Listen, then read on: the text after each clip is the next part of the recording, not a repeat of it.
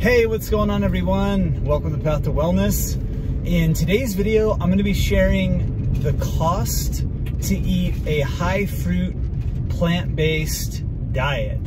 So here in Central Oregon, we just got a bunch of snow and I'm actually headed to the gym. It's about 10 a.m. right now. I'm headed to the gym for a run. It's too icy outside, so normally I run outside, but when we get snow and ice like this, that's the time I head over to the gym for a run.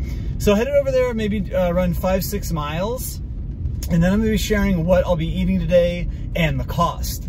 And I'll be doing more videos like this, a little cost breakdown of the food that I eat, because I don't think I've made a video like this before. If you're new to my channel, I've been plant-based for 9 years, and recently in the last few years, I sort of upped the fruit content.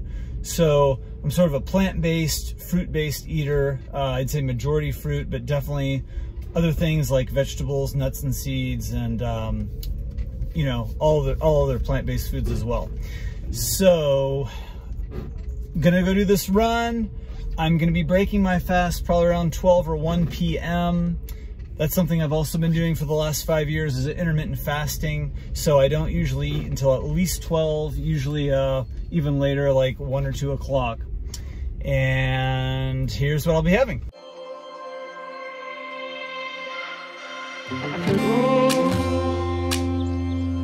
I'm so cold. Yeah, my heart's sinking like a storm.